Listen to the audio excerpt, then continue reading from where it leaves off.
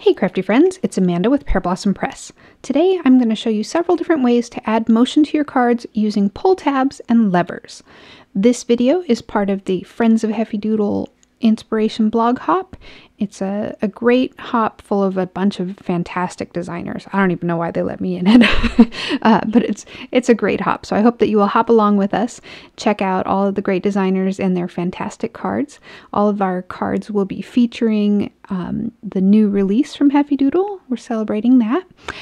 As you're looking at my samples here, you might recognize images from previous releases. I've actually mixed and matched sets here.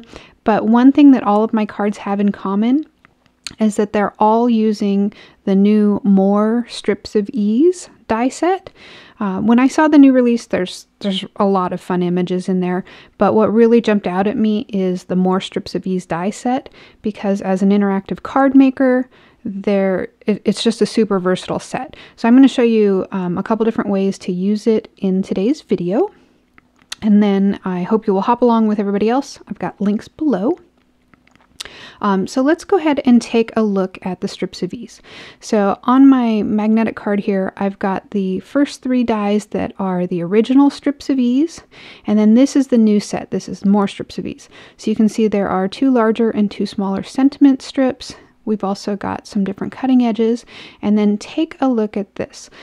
These three dies right here are slot dies. So they'll cut different sized slots in your cards. You can also use them for like balloon strings, that kind of thing. But for slots, they're super handy. You also get two different pairs of these little V-shaped notches. And you can use them for different things. Mostly they're designed so that they can cut the little fishtail ends on your strips if you want the fishtail banner style of strips for sentiments, that kind of thing. They're actually notched on those edges so they'll line up perfectly. You'll get a nice straight little V. But I'm going to show you a different way to use them as well. So let's go ahead and get started. The first thing that I want to show you are single levers.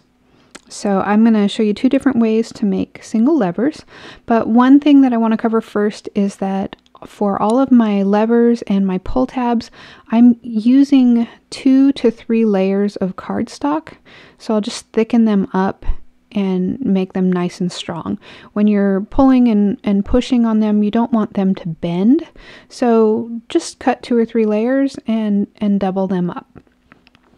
For the single lever, the first thing that you want to do is just go ahead and align the two pieces up, and then we're going to grab a 1/16 inch hole punch there. You can also use a pokey tool, whatever you've got on hand. I'll go ahead and overlap the two and punch through, and then I'm going to bring in some mini brads. And these brads are tiny. They're like the fasteners we used to use in school. I'm going to open it up, and I'm opening this up loosely so that those two arms can swing back and forth. And then now we need a pivot point for our lever. So I'm going to go ahead and punch through both the lever and the back of my card there, and I'm going to connect the two pieces with a second little brad there. That gives us our pivot point. And again, I'm making sure to work it and not open that brad too tight so that it can swing back and forth. You're also going to want to make a collar for the pull tab there, just to help guide it, keep it straight as you're pulling it back and forth.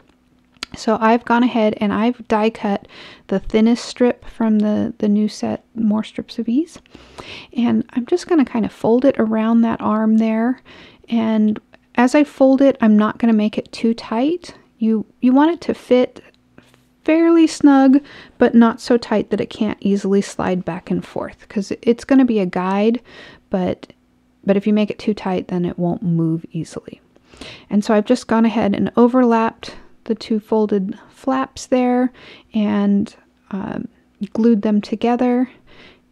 But notice that I did not glue the inside shut. So I basically have a collar there. I did add some glue to the back side of the collar, and then I will just slide it onto the arm, and then I can line it up and stick it down.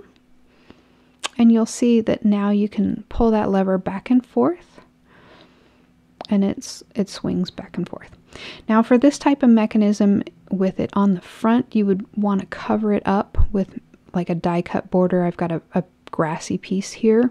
But if you don't want to have to hide it from the front, I'm going to show you a second way of creating this. And we're just basically going to switch out the pivot point. Instead of using that brad, we're going to come in with the smallest slot, that little slot die that I showed you. So I'm going to grab the smallest one there. And then for the lever, this time I'm using a slightly wider strip here. This is from the original strips of ease. It's actually the medium one, and it fits perfectly with the smallest slot. For they interlock together perfectly. So I'm just going to go ahead and line it up on my card where I want my pivot point, and I run it through my die cutting machine, and I've cut out that slot. And now you can see the lever here is going to just fit through there nicely. If it's too big of a gap, then it won't pivot nicely. It'll kind of move back and forth kind of sloppy. So you want two that are pretty close together. And then I've gone ahead and I've cut my pull tab from a larger strip there. Just I like that size. This bigger size is nice because you can stamp pull here on the end there. I'm going to overlap the two where I want them to connect, punch through them with my little punch there, and then again connect them with a brad. So this mechanism is only going to use one brad rather than two because we've replaced the pivot point with the slot. And now I can come back in and I will stick that slot in from the back, and you can see how it pokes through the front of the card there. And again, we want a collar around the edge there just to kind of help guide the pull tab, keep it in line. And I do recommend giving all of these a try first with some scrap cardstock, anything you pull out of the recycle bin, just so that you can get a feel for how it works and how loose or how tight you want to make things. And then once you're comfortable with it, you can move into your good cardstock. So I've got another collar here, and I'm going to just go ahead and add glue to the back of it. I will slide it onto the pull tab here, and I will line everything up, and then I can go ahead and push it down. And then now you can see our lever is moving at the pivot point where the slot is, rather than having a second brad there. So it's much easier to hide. Let's go ahead and assemble a real card, because this video wouldn't be any fun if I didn't show you real cards, right? So I've gone ahead and I've grabbed a stitch circle, and I've cut out my finger notches both in my card front and in my card base. And I've also gone ahead and used a stitch border for the edges of my card front. Just I thought that would be fun. I'm not going to walk you through all the pieces on all of my cards, but for this one I'll show you a few more things here. I've already cut out my grass, my lever, and my pull tab, and then I've got the little elephant from the Elephant of Surprise. You could swap it out for any of the images, but you are going to want this Interactively Yours stamp set, because that has all of the words like pull me, push me, spin me, that kind of stuff, and it's a really great set to have for interactive cards. So the first thing that I'm going to do, for this one we're going to do the slot pivot. And I'm just going to go ahead and kind of line things up on my card, because I want to decide where to punch the slot. So I'll get the levers kind of in place and get my little elephant in place where I want him to sit on the card. And then I'm going to hover my pencil above, and then I can just slide everything out of the way and mark it. That way I can come back in with the little slot die, and I can tape it to my card front, and then I can go ahead and cut that out.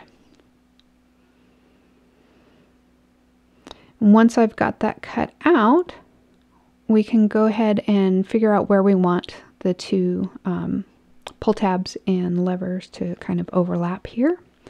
And I'm going to line them up in the position where the elephant will be furthest to the right side when the pull tab is pushed all the way in. So I'm just going to go ahead and overlap them, mark them with my pencil just in case I move it, and then I can go ahead and punch through there and connect these two with a brad. Again, I'm being careful to open it kind of loosely so that those two arms can swing back and forth. Now I'll slide the lever up through from behind and then make sure that it's working. And we're going to need to dress up the back here with a collar. Again, the collar is just going to help guide that pull tab. And so I'll kind of line it up, fold it over, and then I'll glue it into place. And now you can see the arms work much better. I can trim off my extra pieces that are hanging off the back edge there. And then we can start covering up the front, the little pull tab area, or I'm sorry, not the pull tab, but the slot and the lever that's sticking out. We're going to kind of hide most of that so that the elephant can sit on top there. I'm going to go ahead and add glue to my grass. I did use my thumb as sort of a little guide for where not to put glue, because I don't want any glue to accidentally seep onto that tab or on the grass right next to the tab. I want to make sure that it's free and clear to move around back and forth. So I'm testing it. Again, wet glue is great for this because you have some wiggle room there. You can peel it off and absorb up any if you need to. And then I have gone ahead and I've put foam tape all around the edges on the back, and then in the inside there a little bit too. I am making sure not to get any foam where the mechanism is moving. Then I can put it onto my card front, and then I can put my elephant on with another piece of foam tape. He's just sticking on at the top there. And you can see how the single levers move back and forth with either your brad for a pivot point or the slot. And I just went ahead and decorated the rest of my elephant card off screen. I think he's pretty cute, but we've got a lot to move through, so I don't want to do start to finish cards for all of these. I do want to show you another sample that I made. It's exactly the same thing, but he's just decorated a little bit differently there. You may have seen that in the Heffy Doodlers group. If you're on Facebook, definitely make sure you join the Heffy Doodlers group. We've got a lot of fun stuff going on there. So let's talk about triple lever. It's basically the same thing as a single lever, and you can make it with brad pivots again or with slots, and I'll show you both real quick here. But the first thing that you want to do is stack up your levers. I'm using 3 in this case. You can use 2 if, say, maybe you want eyeballs to move back and forth. You can use more if you want. The more levers that you add, the more friction that you'll have, so you do want to kind of test it out first. But I like odd numbers, so I'm going to do a triple here. And the first thing that I did was just go ahead and stack them up, punch out the pivot points in the center, and then I'm going to line them up and with my pull tab here, and then I'm just going to kind of mark through on the card where that pivot point is for each of those levers. So I'm going to punch 3 holes in the front of the card there, and those again are my pivot points. Then I can take that pull tab and line it up behind the card there, and then I can mark those 3 places again, and that way when I assemble this, those three holes are on top of each other. They're going to be straight up and down from each other. Even if one is slightly more to the left or to the right of the others, they'll still line up and work well together. So then I can come through and mark where the levers will attach to the pull tab. So I'm just going to come through and punch a second hole at the bottom of each of these levers. And this time I can just stack them on top of each other and use them as a guide. Use the first one as a guide to punch out the other 2 so that I know that they're spaced evenly up from the bottom of the lever there.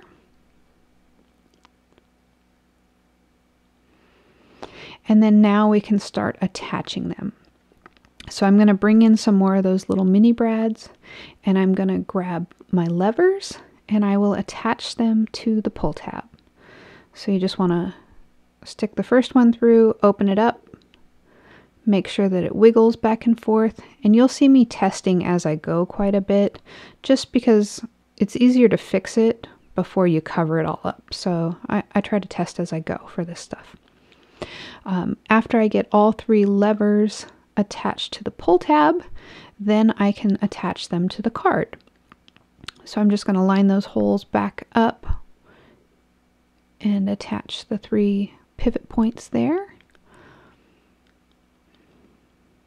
And it doesn't move very easily until you get all 3 in place. And even then, you're definitely going to want a collar or a guide to help move things along. And also, I should mention, since I'm just working on the thin 3x5 note card there, this paper tends to want to kind of fold, but it gives you a really good idea of how to do this. So I like to use little note cards or scrap paper to test on. So after I make a little guide, you can see that that collar really helps move the pull tab back and forth nicely.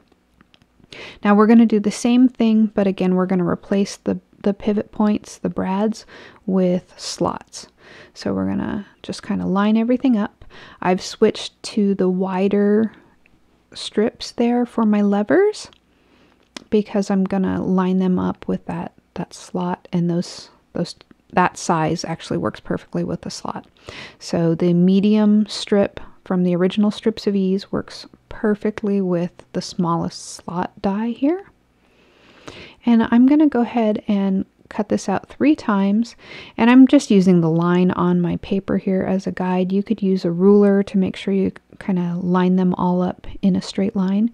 And I do find that it's easiest for me to do the left and the right sides and then come back and center up the centerpiece, so that it's just, I tend to get it more even that way.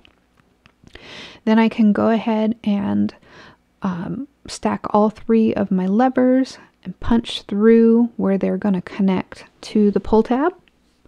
So I've got my 3 holes already punched there.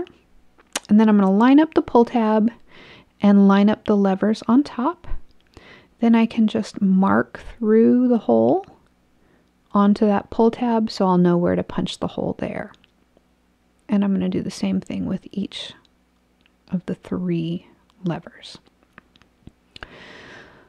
Now I've got them marked, and I will just come through and punch those holes. And then 3 more brads here to attach the levers to the pull tab. And again, you can mix and match, and you can do more or less levers if you want. I think it would be fun to have 2 eyeballs kind of going back and forth, maybe for a Halloween card. But you can see how these levers are going to move. All 3 items that you stick on top, they'll move at the same time in the same direction. And again, we want the little collar there to help guide that pull tab. You can also make the same thing out of foam tape. You can like make a well on either end to help guide it. So let's go ahead and do this on a real card. This time for my notch, instead of using a circle die, I grabbed one of those V notches there. And I think it's a really cool one, especially for a different look if you don't want the circles and the bubbly feel. So I went ahead and I just cut the notch out, and I actually saved the notch from the piece of wood grain paper and put it on my pull tab. Then I went ahead and I lined up my parrots where I want them to sit on the card. And I'm just going to mark with a pencil. I'll slide them out of the way and mark with a pencil where I want my slots. It's about halfway down the bird's body there. And then I can just go ahead, line up that small slot, and then I can punch it out, or actually cut it out using my die cutting machine. And I'll do that all 3 times. And now I can figure out where the levers will sit on the pull tab there. So I'm just going to kind of line them up. And then This time, instead of punching through them in advance, I just go ahead and use my pokey tool and push all the way through. That pushes through both the green layer and into the white tab there, so I can see it's marked in both. Even though it's hard to see on camera, in real life I could see that mark. And I'm switching back and forth between the punch and the pokey tool.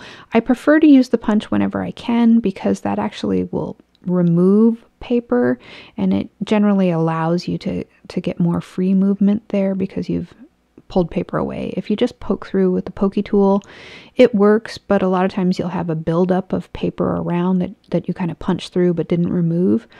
So sometimes you don't get as free of a movement. So that's why you see me using the punch whenever I can. So I've gone ahead and attached all 3 levers to the pull tab there, and you see how that notch is going to just line up right there. It's pretty cute. And I'm adding another collar again, and this just helps line everything up, keep it in place, and allow the pull tab to pull back and forth pretty smoothly. Now I can go ahead and cover this up. I'm going to go ahead and put glue on either side of the little slots that we cut out there, and that is going to grab my tree branch there without letting glue come across and accidentally cover up any of those. And then it's just a matter of decorating the card.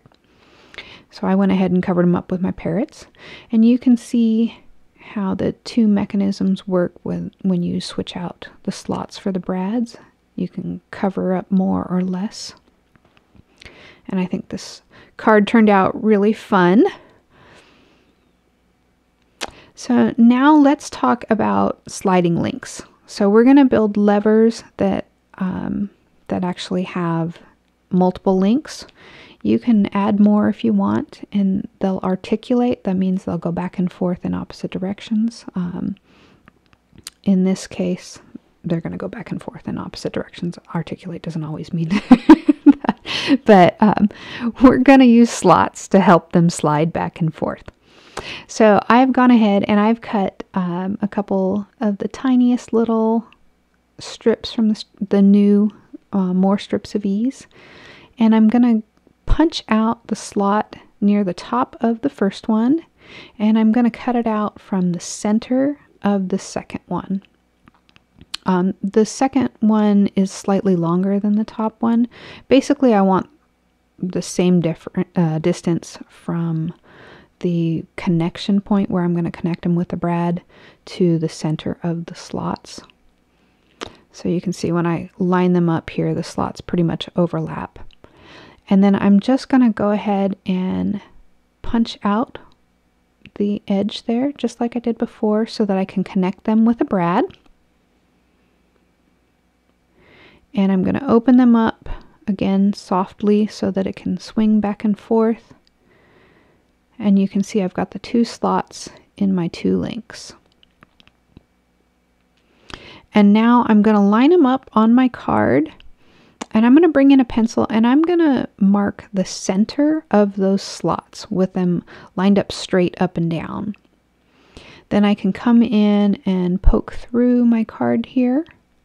That will be the attachment points with the brads. And then I also want to mark where where the lever and the pull tab will meet up. And I'll punch through and connect those with a brad as well. Once I have that in place, you can see that it slides back and forth. And now we can attach it to the card. And this time I'm pushing the brad through the slot and through the back of the card. I'll open it up. And I'm going to do the same thing for the top. And when I open these, I'm definitely being careful to leave some slack in that brad so that those links can slide back and forth pretty easily. If you find that your brad is too small and that it might want to pop through the link, you can always cut out like a 1/2 inch circle and then poke a hole in the center of it like a like a record, and then use that as a washer. So you would stack it above your brad. But you can see how it slides back and forth, especially once we put our collar in place. If you don't want your pull tab to go across the front of your card, you can always use the medium slot there and punch it through your card front there, and then you can push the pull tab, slide it through like we did with the other ones. I didn't want to do that for this card, so I don't have a sample of it, but you get the idea. You just poke it through to the back like we did with the slot pivots. Okay, so let's do this on a real card real quick here. I've already gone ahead and cut out all of my pieces. I'm gonna just attach my two links together with the brad there, making sure that they move back and forth nicely. I've got a little bit of extra room at the top of that top link there, so I'm going to trim it down. And as long as I leave enough room at the top so that the brad wouldn't punch or rip through the top, I'm not worried about trimming it close. Now I'm going to just go ahead and punch through where the pull tab and the lever connect. And then I will connect them with one more brad here. This time notice that I'm using a thinner strip for the, it's actually the same size strip for the pull tab. You're going to see a lot more of this pull tab on my card, so I decided to go with a smaller, less obvious pull tab. And I'm actually going to go ahead and mark on my inked piece here. This little background piece is what I'm attaching my mechanism to. So I'm going to mark the center of those pull tabs and then punch through the cardstock here. And then I can go ahead and attach the links to the card there. Now these two brads that we're attaching, they're not going to spin back and forth. In my other samples, you saw me use foam tape to kind of elevate everything so that there's room for everything to slide around. In this case, those brads are not going to slide around. The links themselves are going to slide. So I'm going to go ahead and glue this card and the little frame directly to my card front there, and I'm going to glue them down flat. There's going to be extra dimension around it, so I want these flat to my card, and I do not need to worry about leaving space for those brads to move, because they don't need to move. So I've just gone ahead and used some wet glue. I'm going to glue this straight down. That frame around it is a piece of cardstock. It's the same one that the background was cut from. I've also cut that frame a second time from a piece of foam and a third time from some glittery cardstock. You can see them off to the side there. I'm going to take the foam piece and I'm going to cut out a section where the pull tab comes across, and then I'm just going to make sure that that works, that there's room for the arm to slide back and forth, and then I will attach the foam to the card and then attach the glitter on top that covers up the gap there. And then I can go ahead and add some foam tape for my grassy layer that will cover up the bottom of the mechanism there. And I did test it to make sure that the arm isn't going to slide into that foam. Now we can cover up our links with our leprechaun pieces. So I have gone ahead and I've stamped him twice. The first time I stamped the whole leprechaun. The second time I masked off his face and I just stamped his body, and then I used a pen to kind of connect the lines between the shoulders, and then just colored it all in as one piece there, or as one body piece there, without the beard in the way. So then I trimmed the two pieces down, so I've got a body and a head separate from each other. And you can do this with lots of different stamps, but I like this little leprechaun because I like to see, he looks like he's dancing, so and he's perfect for St. Patrick's Day, which is coming up. Then I'm going to use a double layer of foam tape. I've got one piece of foam tape on each link, and I went ahead and attached the body with to the bottom and the head to the top. And then it's just a matter of decorating the rest of this card, which I did off camera again here. You can see how those sliding levers, or the sliding links levers, work. And I think this is a fun card. Now I want to show you one more type of lever. These are loop sliders. I'm actually going to show you two different versions of loop sliders, but you'll get the gist here. They're slightly different. The reason that you'll use a loop slider is when, instead of like a regular slider card where you pull the tab and you have an item that slides along with the tab, you can use a loop slider to get motion in the opposite direction. So when I pull the tab out to the right side, my little element that's sliding on the top is actually going to move to the left.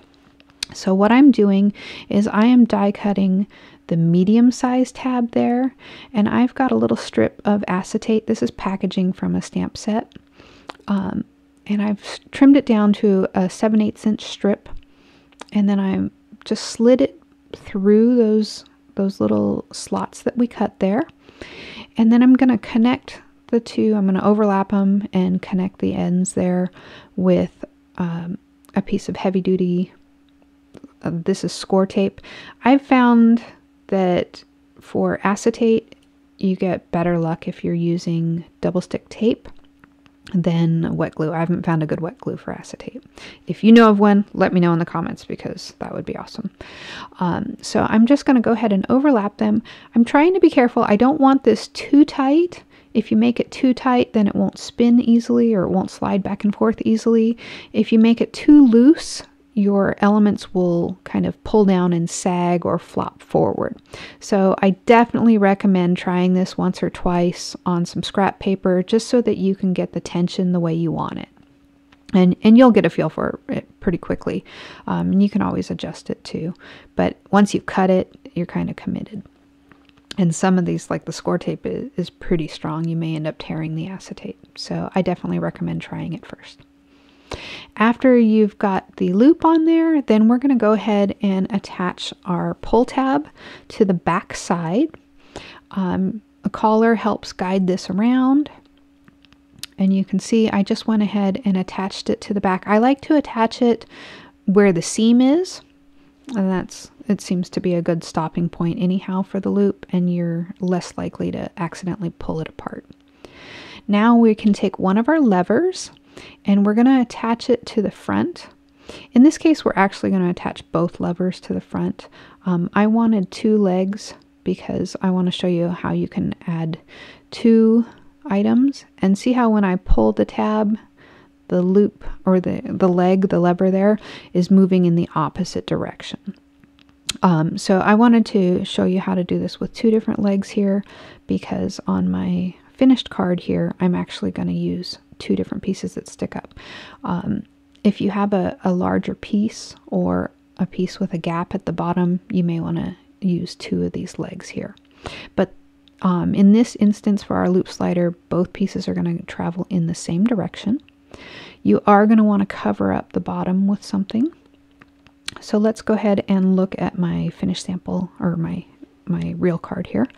I've gone ahead and cut all of the pieces already. I used that medium slot die in my centerpiece there that's going to have the slider. And I'm just going to go ahead and thread that piece of acetate through.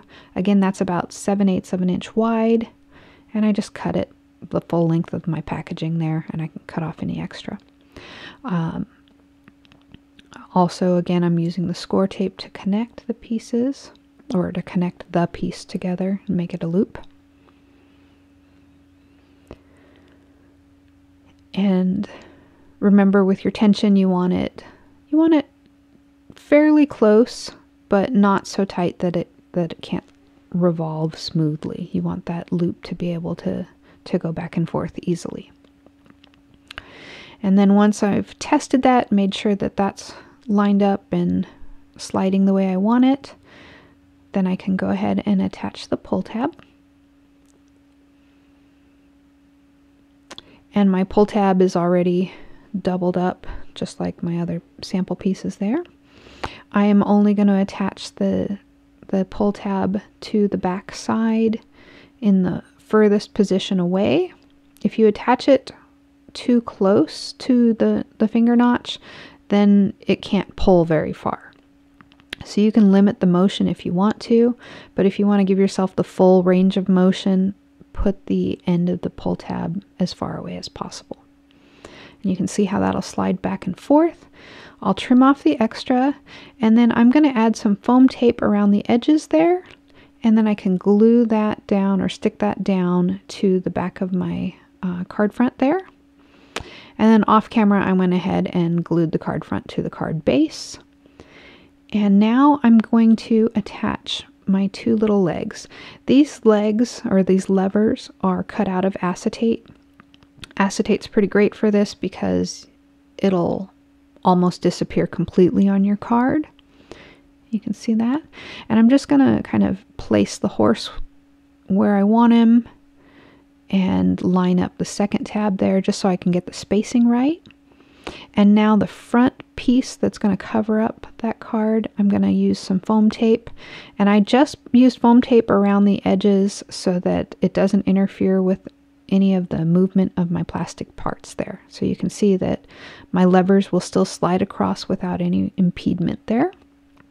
And now I can pull off the top of the double stick tape there and stick my horse in place, and he will slide back and forth. And that's how a loop slider works. But you may have seen other loop sliders where instead of them traveling where your lever travels in one direction only, you can have them slide in opposite directions. So see here, both of my legs are moving the same direction at the same time. I'm going to show you how to cross them over. It's very simple. You do it basically exactly the same, except where we put our second tab makes the difference, or our second lever makes the difference. So I've gone ahead, created the loop slider, put my pull tab on the back, and then I'm going to stick down the first tab just like I did before. And it's going to be on the far right here just so that I can get the furthest range of motion.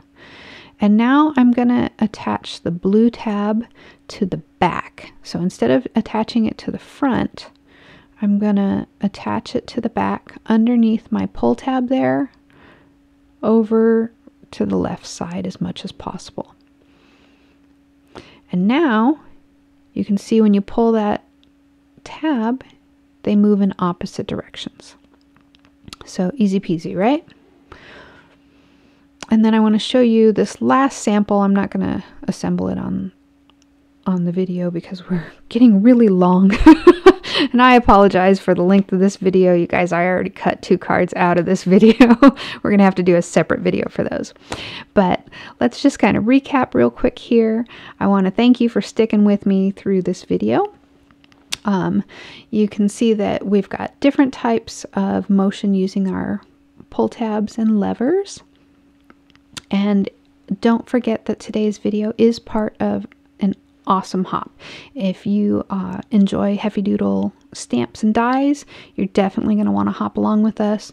There are some fantastic designers, some really beautiful cards, and there's also some great prizes. So make sure you do hop along and enter to win. Also, if you're unfamiliar with the Facebook group, there's a group called Heffy Doodlers, and every month there is a challenge. This month the challenge is your choice between interactive cards or going green. So feel free to post your Heffy Doodle makes in the Heffy Doodlers group. We would love to see it. And you can also enter to win a monthly drawing. So once a month, anybody who enters the challenge is entered to win a 35-pound gift certificate. So that's pretty cool. And don't forget to hop along. Again, I've got links down below to the next person in the line and also to my blog. If you're new to my channel, feel free to click subscribe and ring the bell and come back for my second video on the cards that I ended up cutting out of today. And as always, my friend, thanks for watching.